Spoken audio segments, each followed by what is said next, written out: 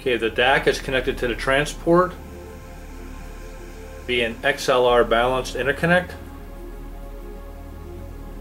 running over here and around to the back of the DAC. Now you'll see on the back of the DAC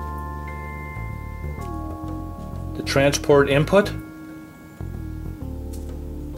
We have an SB diff for one computer.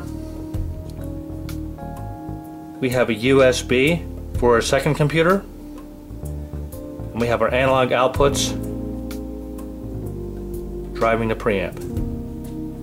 Again, right, left output,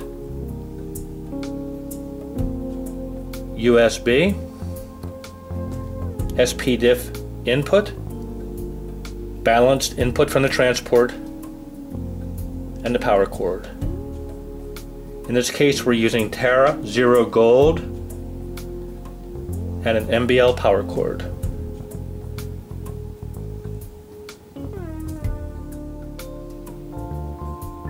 Both units are placed on a harmonic resolution stand. Get a look at it here.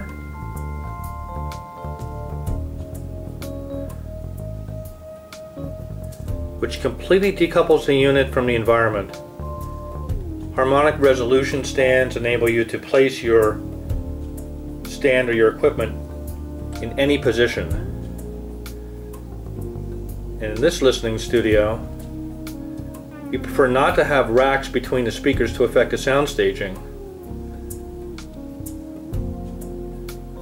So we have the equipment lined up on the floor as such. You'll see the current system consists of a pair of Krell KMA 400s, a Motif MC10 preamp,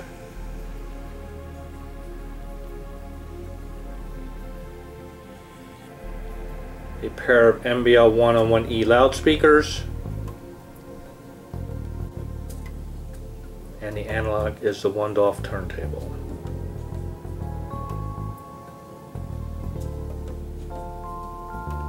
The phono stage is the Ytech Ruby, state-of-the-art analog versus state-of-the-art digital.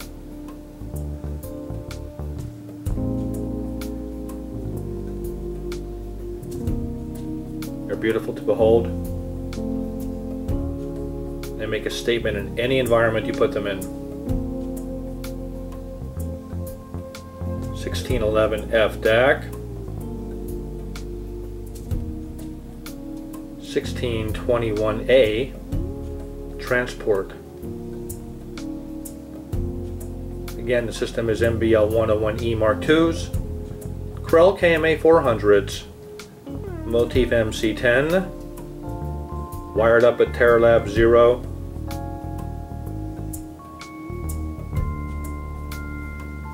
The system throws a beautiful soundstage, and it has the most image density packed into this room of any system I've yet to experience.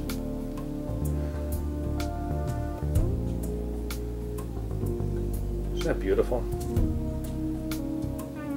One of the most beautiful systems in the world.